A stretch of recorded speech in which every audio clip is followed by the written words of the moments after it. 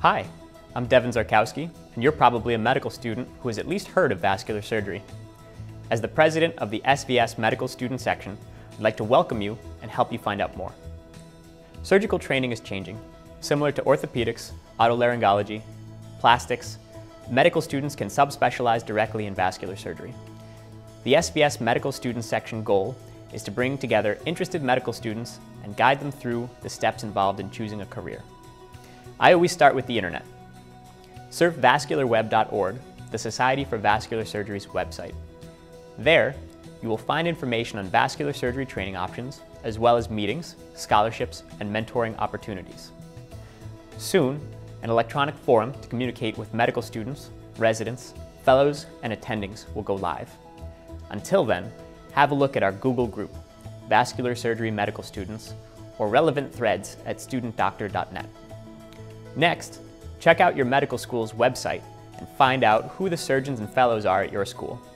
They're the key to getting an inside look at vascular surgery. You'll need experience in the operating room, inpatient service, and outpatient office. If you're feeling brave and have a half day free, page the on-call vascular surgery resident, not attending. I'll say that again. Page the on-call vascular surgery resident, not the attending. Explain who you are, what year student you are, and ask to tag along. Be prepared, be dressed appropriately, and ready to lend a hand. From then on, meeting people should be easy. Be sure to shake hands and remember names. This is where the pictures on your school's website come in handy. Don't just do this for vascular. Spend some time with neurologists, hematologists, orthopedists, whatever specialties your home hospital has available. If after some looking, you come back to vascular surgery, you're probably hooked. From here, there are several options, including research, inviting speakers to attend a surgery club event, attending regional or national meetings, and of course, the SVS Medical Student Section.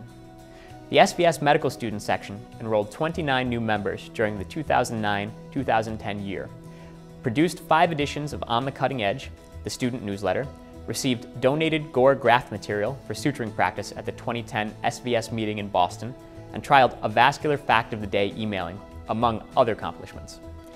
See vascularweb.org for more information on joining. The Governing Council is always looking for energetic people to contribute. Furthermore, section members are eligible for travel grants to the annual SVS meeting. This is a great way to get a feel for the field and meet the people who will interview, instruct, and eventually work alongside you. Thanks for watching, and best of luck exploring vascular surgery.